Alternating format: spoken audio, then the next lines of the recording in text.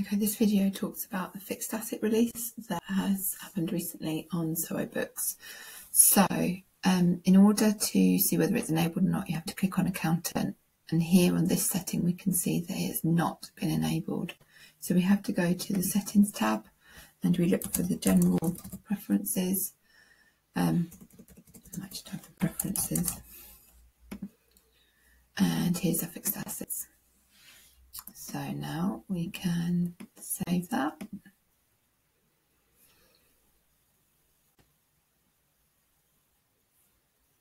And we can close Settings, hop to Accountant, and here's our fixed assets.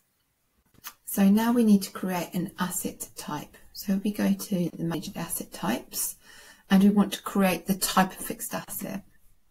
So here, for instance, we might say it's a computer hardware. So we're going to say the depreciation method is straight line. We're going to say that we do it monthly. We'll say that it's actually going to only be 3 years, so that would be 36 months. And the computation type. So we have either non-pro-rata or pro-rata.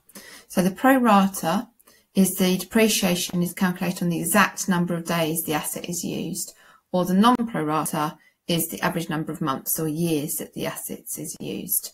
So say you're buying something on the 15th of the month, then half of a month will be prorated accordingly. So I'm going to go pro-rata for this one. So this is where now we're on the account details and we're setting up where it needs to be coded to. So where do we want the accumulated depreciation account to be set? So there is no account currently sitting there, so we're going new account, and we will create fixed asset, and we will say depreciation on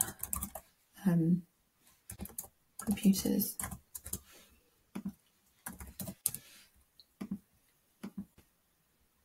And then the depreciation account. I may have a depreciation account.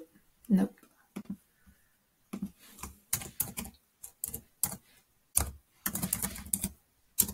I just put the P&L on there, and because then I know that's where it's going. Oh, I'm going to do that.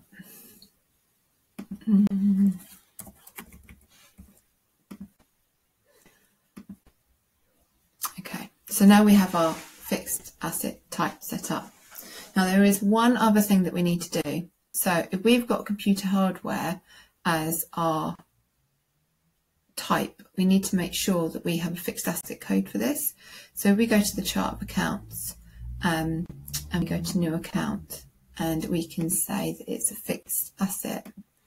We can say computer hardware,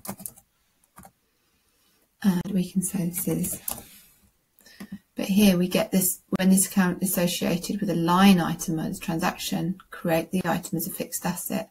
By ticking this box, what that it means is that the bill will be associated to that particular fixed asset. So this is a really important piece just for that audit trail. So we can tick that, and we can say let's do a computer hardware. You're now ready to start using the fixed asset module.